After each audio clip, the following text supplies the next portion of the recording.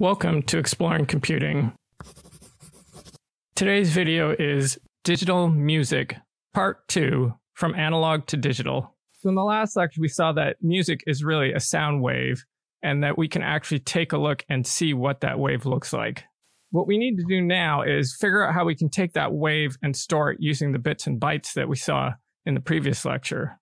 So let's take a close look at that wave right now and make sure we understand what's going on here. So here's a very close-up view of part of the wave from Beethoven's Fifth Symphony. And moving along the x-axis, this is an increase in time. So as time goes on, we're seeing the magnitude of the wave at different points in time. So in order to store this information into our computer, what we need to do is we need to take measurements at specific points in time. And what we're going to do is we're going to store a sequence of numbers corresponding to the height of the wave at different points. Now, one of the decisions we need to make when we're doing this is how often to take samples.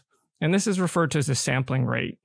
Okay, so what we're seeing here is the original sound wave with some samples taken. The black vertical bars represent specific times that I'm taking samples. The red line represents the line using the samples that I've taken. You'll notice that the red line does not follow the original light gray line. The light gray line is the original sound wave. If we were to take an infinite number of samples, then our red line would match the gray original line, but we can't take an infinite amount of samples. That would take an infinite amount of storage. So what's happening here is we're taking specific points along the line and we're attempting to reproduce the original sound wave using the samples we've taken.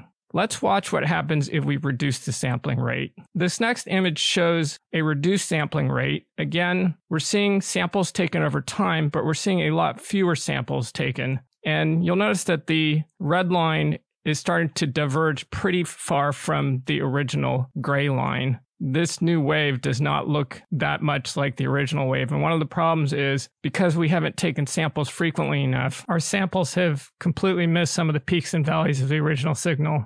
The other thing we have control over is what our measurements look like along the y-axis. This controls our dynamic range. And what we can do is we can change what's referred to as the bit depth, which is the number of bits we're setting aside to represent numbers along the y-axis. Here's two examples here. In this first example, I'm storing numbers between +8 and -8. And in the second example, I'm storing numbers from +2 to -2. Now, if you look at these carefully and you think back to the previous lectures, you'll realize that these are slightly off. It really should go from +7 to -8 and +1 to -2 in order to actually match the number of bits. But I thought that would make the problem even more confusing. So we're going to go ahead and stick to an even number of positive numbers and negative numbers just to keep the example simple. All right, so let's take a look at the +8 to -8 example first. And you can see that I'm taking a number of samples. So the thing to remember here is I'm setting aside a given number of bits, so I can't store an infinite number of possible values.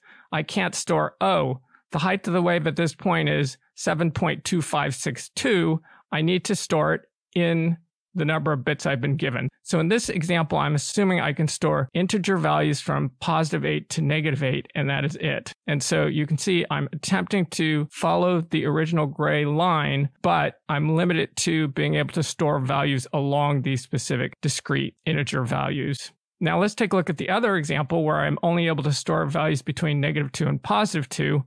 And you can immediately see that this next example is not going particularly well. So what's happening here is the greater the bit depth, the more accurately I'm able to represent the wave.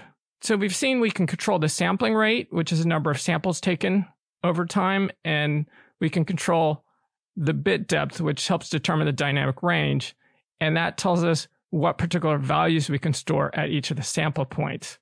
So it may be obvious that the more samples we take, the better, and the wider our bit depth, the better. And so the question is, why don't we just use huge values for each of these? The answer is, of course, that the higher the sampling rate is and the greater the bit depth is, the more space our music is going to take.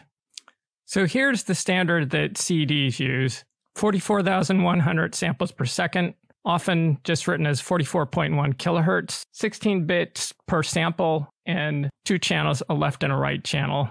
DVDs use something very similar in terms of the same bit depth and very similar numbers of samples per second. Blu-rays can actually have an increased number of bits per sample, but this is essentially what most of us are listening to. But we're not really quite done yet, because it turns out there's an extra step that occurs before most of the music that you listen to actually gets on your computer. And that's because this specification is for an actual physical CD disc, and I'm guessing almost none of you actually buy CDs. So in the next video, we're going to see what this extra step looks like and why it's there.